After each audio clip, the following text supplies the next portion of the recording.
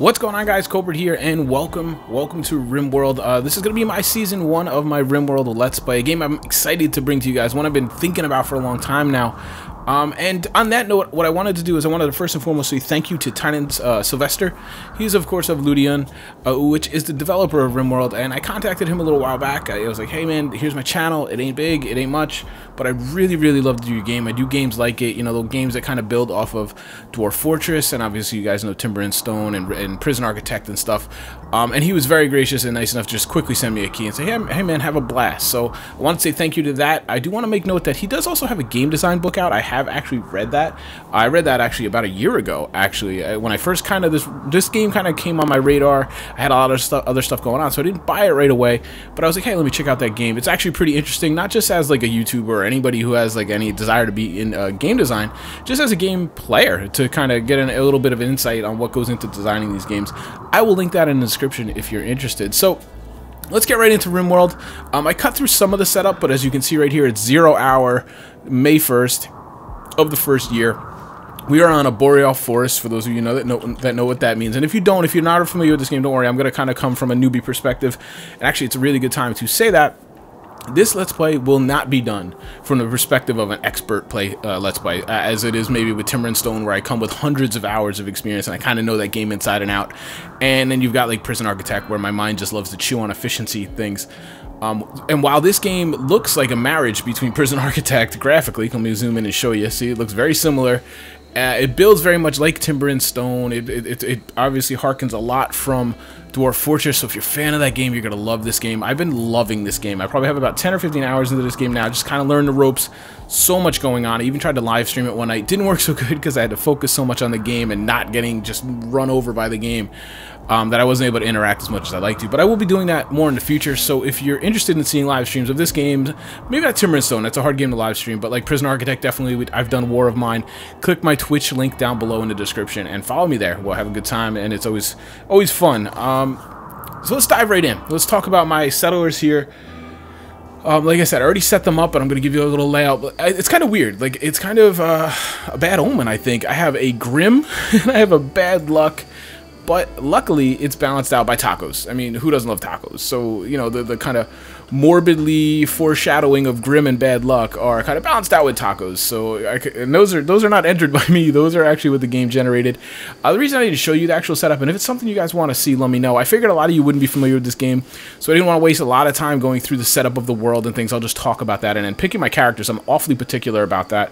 If you have questions about how I pick my characters, please ask in the comments and I will address them. I don't want to go too deeply into it, but I will talk about these guys right now. This is a little mod. It's just a UI mod. That's it. That's all it brings to the game. Makes it much easier to keep track of people in battle and things. I will link that in the description as well. If I forget, just mention in the comments. I'll get it to you. It's a very popular mod. A lot of people use. So let's do a quick first scan of the... Actually, no. I'll introduce you to the cast of characters first. I'm sorry, I'm a little haphazard. I've been excited to do this Let's Play several weeks now, and I just haven't had a chance. So today I got off a little early, and I'm like diving in to do this Let's Play. So let's start off with Mr. Grim, who's got a little afro here. Good-looking dude. Sorneal Grim Sleeld. I don't even know. It's the last time I'll say that. We're just going to call him Grim. Can't even pronounce that. He was a shelter child, urban world entrepreneur. And let's go over what we're going to have Mr. Grim do here. He is going to be our medical warden. That's social is for prisoners. Very important part of this game. So let's see here.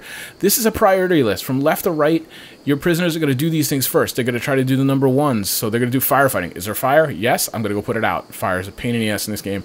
Doesn't work very well. No fire? Checks to your doctor. I have another one. Anybody hurt? Anybody need help? Yes, no, whatever. Moves on down the list. So this is kind of how you designate what your people are. So as you can see here, everybody's firefighter. Everybody's a patient. Everybody has the ability to be a patient. He I have as the doctor. Obviously, you see the medical. The two fires, for those who don't know, means they have a burning passion for that ability. It means they will learn that ability much quicker than something they don't have, you know, a fire next to you. Some people are even limited. They're unable to do certain things. Like you can see here, Bad Luck he's just unable to do art. It's part of his personality traits. He is a fast walker. These are I weigh these heavily. I don't want my starting 3 to be incapable of anything. Now let me just say this real quick. I picked the starting 3. I took what the game gave me as names. If you would like to have your name entered as we recruit people in, I will be putting commenters' names in I just like the connection that makes. I still have a small channel. I'm still able to do that. I like to take advantage of that. How do I do that? I do that by who's, you know, showing the most support, feedback, you know, just interacting with me in the comments, things like that. You don't have to do anything crazy. Just be around, be active, and be part of my little community here on my channel. I like to do that. It builds my connection with my characters, which this game already has a really good connection. When someone dies in this game, you get pretty sad. Now, so then if it's named after some of you guys that I feel responsible for me, it just kind of, it adds to the gravity of the whole experience. So we will be doing that. I don't know exactly when I will kick that off. It's going to be when, you know, enough candidates emerge from you guys, and when I get enough recruits in the game, obviously, of course. That could take a little while. This game ramps up a little bit slowly, but once it kind of gets into stride, this game throws a lot at you, so don't worry. There's going to be tons of action. I'm actually excited to see how this game fits on YouTube. I think it's a really good fit, actually. It'll move a lot faster than, say, Timber and Stone, for sure. Anyway, back to the characters that I've tried. There's so much to talk about in this game. I'm absolutely fascinated by it. I hope you can get that in my tone. So basically, this guy, I think he's going to be my medic. He's going to be my doctor. He's going to take care of the prisoners. He's going to try to convince the prisoners to come over. Everything else he is able to do if these jobs are done, but he's not going to be particularly prioritizing them. I don't want him overgrowing plants when there's someone hurt. You get it? I do have researching clicked over here. That will come into play probably a little bit down the line when I get a research table up, and I'm going to have to research some certain things. We'll get to that when it comes. I just put this here so I don't forget, so I realize that he's my researcher, but that's not going to come into play so much so early. So that is Mr. Grimm. Pretty good dude. And we got Bad Luck, Joe Bad Luck Rogers. He is a male human colonist, 55. Actually, I don't know how that slipped through. I don't usually like to have older gentlemen or ladies in my colonists, but then now that I think about it, they haven't. Let's check him. I really, this could be a bad thing right here. If he's already got old people problems, this is bad. Oh, this is bad. Oh, this is my first mess up here, actually. And he's meant to be, see, I was in such a rush to get going, and I looked through so many characters. I needed a soldier and a miner. Found these, they look great. I just went with it. Pessimist, I saw this. I decided I would deal with this. -8, because it was very hard to find this combo for me. He worked otherwise. The things he was incapable of didn't matter to me, but I missed this. 2 cataracts. I missed his age is what I missed. If I seen the age, I would have checked into this.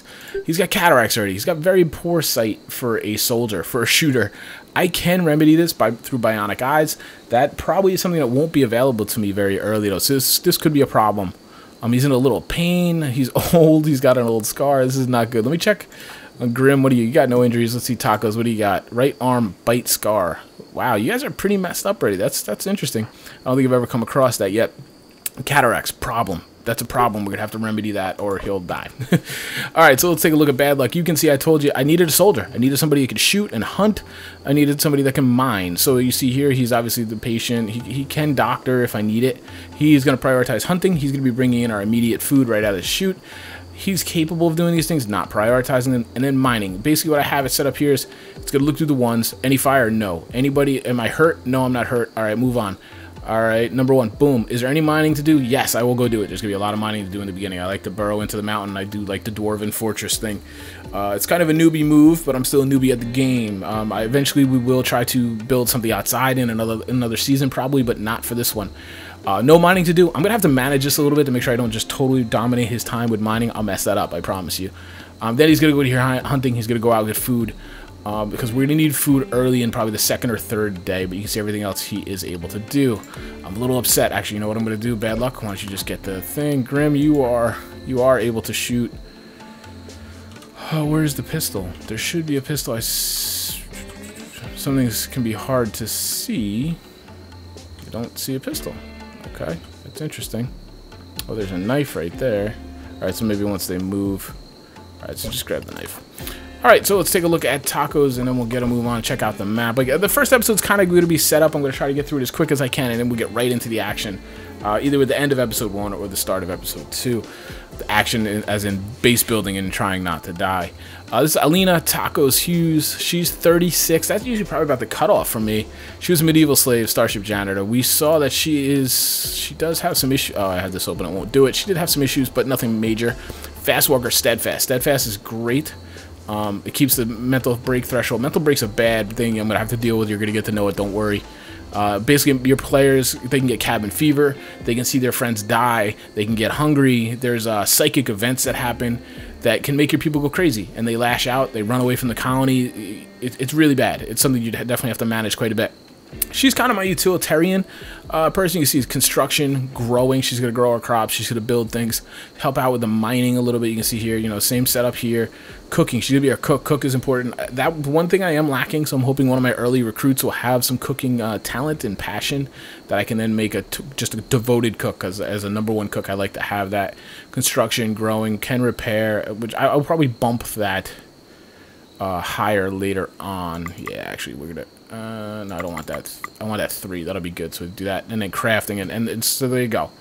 There are our cast of characters. These are the original 3. It's my goal that they will be with us at the end. Knowing this game as I do probably won't happen. Now I have 3 saved games up until now. I said I have like 10 or 15 hours played. 2 of them have failed miserably. Some good stories. I will get to those and tell you those. The 3rd one I still have ongoing. It's actually further into the end game, so I continue to play it just so I can kind of learn the end game, which is kind of fun. Is that... yeah, that's the pistol. Oh no, you had that. Let's see. Bad Luck Grim. What are you? Are you able to shoot at all? So, no, but you're the medic, so you are going to take the knife. You're going to take... we're just going to want to move a little bit. Where did the pistol go? Oh, there we go. Okay. Alright, grab that pistol. I want to get the meals and the medicine. Alright, so there we go. Let's take a look at the map now. So this is a pretty big mountainous map. Got a lot of room up here. This is great. That's where we're going to build our base. We're just going to scan around. These are cryopods, just for those who don't know. There are things sleeping in here. This is a futuristic setting. It's basically futuristic Timber and Stone, futuristic Dwarf Fortress, if you will. I can go open these, and I might get things I can handle and kill, and then get their loot, and I'm like, it's a nice boost in the beginning. But there's a very good chance there's things in here I can't handle, and they'll quickly wipe me out, or at least decimate me to the point where I'll just kind of limp my way towards death. We're going to leave these alone for now. I have quite a few over here. These are cool for later in the game when I have a little more means to take care of them. And there's different sizes, which I like. There's even a small one here we can get earlier. So that's pretty good. You can see some muffalo, as they're called. That's going to be a food source for us. That's good. There's some other things. Oh, there's some elk there. That's good. I'm playing on a relatively big map. I like that because my system can run it. Gives me more chances of getting these types of resources. And then when people do raid me, it gives me a little more time. So when they pop in on the edge of the screen, it takes them a long time to come across this map. Now, it means sometimes it takes me a long time to get across this map. This is actually going to be a very slow map as I'm looking. There's a lot of swampland and stuff. I don't know if I noted, we are in the Boreal Boreal Forest zone. I don't want to do Tundra. I'm intrigued by it. I want to do it. Just didn't want to do that as my first Let's Play. We'll probably do that next time. It's very, very cold. Very, very unforgiving. I like the Boreal where it's got the change of seasons. It provides different challenges, dealing with the heat, dealing with the cold. Whereas Tundra, you're really just dealing with the cold. You're dealing with severe cold, though. I might want to open this up and see what's in there at some point. But you can kind of get a scan of the map. We've got some supplies here. I'm going to keep those forbidden. So what we're going to do is pick out a starting location. Here are my people right here. I think this is going to be my start. It's nice in the center of the map. I like that. This would be better, but I don't like the swamp. I could remove this later on when I have some more assets, but I can't do it right now. So I'm just going to use this instead. Go in there, start our first base. And we're gonna get this real quick. This is a steam geyser. I can get that. That'll produce heat for me. I'm sorry, not heat, electricity. Probably steal this one, and we'll run some power cord up here so they can't be decimated. And this one. So I have 3 kind of at my disposal. That's awesome. I have my game I was just talking about as my end game. Excuse me. I only just recently, years in, found my second one in the mountain here that I just ran upon. I found 2 in the mountain, and it took me a long time, and it really hindered me for a long time. So this means I got another one here I can't even harness. So I'm gonna have potentially 4 without even digging. So that's really good. So what we need to do, we need to add a stockpile. So we're just gonna stockpile it up right in here. That'll be that. We will have a growing zone as well. Food is going to be a huge issue. Nope, that's not what I wanted to do. See, I'm still learning these things. No, that's fine. We're going to have them dig. Just get some of that going. Potatoes. And we'll have you make strawberries. That'll be that. That'll be the stockpile. And then what we're going to do is just going to give a little kind of mine order. And we're going to go right in the mountain here. That's pretty deep, actually. We're not going to need it that deep. Let's go... yeah, this is pretty good. So we got, it's gonna be a table. Let's make it 4, and then we need 6. Yeah, that's good. Do the same thing here. This is gonna be our temporary little base. You'll see as we dig it out. That's gonna be a door. That's gonna be the cooler, and this is gonna be where I stock the food. And then we're gonna have this. This is gonna be for prisoners, and that should get us going. That's like the bare minimum that I've come up with in my system. Well, some of you guys might have different ideas. This over here is going to be beds and a little bit of a living area. We'll have 1, 2, 3, and a hospital beds. This over here, I'm going to have a butchering table and a food kitchen table, whatever it's called, cooking table. And here is going to be the walk-in freezer to keep our food. So let's get these guys. Actually, let me just set up some chopping of wood command. And then we will need some power as well, actually, yeah. I'm trying to think if I should change these things around so that I can get a better orientation of the wind turbines, but we'll see. Okay, so let's get going. We'll move the speed up. How much time we got? Yeah, we got probably about another 10 minutes. So we'll get into it, get into our setup. Oh, no, that's not what I wanted. Prioritize hauling, prioritize hauling. I'd like to get these over there. Everything else can kind of sit. If you don't bring the meals over, it's kind of like a buggy mess, to be quite honest. They will start to wander around. Like, they'll go down here to eat every time. It's kind of annoying. So my race here is it's still relatively cold. This is kind of springtime. This is the part of the growing season. I did that to kind of help myself along the way. I did move it to start in May. We're going into the summer. That's going to give me the chance to kind of grow some crops outside if I need. Now, my goal is to move these inside and have everything fortified. I have kind of a kill box in here. I try not to use turrets. I feel it's a little cheesy. Sometimes you have to do it. You know, to help you cope, help you get by, you have to do it. But I try not to do it. I try to defend my colony simply with my people's gunfighting abilities and their ability to defend themselves using tactics and fortifications and things. That's what I try to do. If I use turrets, it's not really as a main defense line. It's more as a way to kind of like almost attract the enemies to go at the turrets, so I have time for my citizens to kill them. So that's how I usually do it. We'll see. Everything evolves here. Beds, build a room. That's what we're working on. Let's continue to take a look around. She's eating again already. I got 8, 9 meals, so 17 meals, 3 people. That's a couple days worth, not a ton. I do have some over here that I will. Okay, I got a bunch over there. That's cool. So let's take you tacos. Come out here and haul these. Take a little time off your farm to bring those in. His job is just to mine like crazy. He is my. I gotta learn these people. He's the hunter too. So once he gets his basically mined out, I'll probably send him out to hunt. We're gonna need some steel. And we're going to need some power. I'm going to need to research before I can do that. So let's just figure out where we're going to put a wind turbine up. See, I almost should have done it like this, I think. I still might anyway. Yeah, I'm just going to put them over here so that's overhanging the swamp. I think that's a good idea.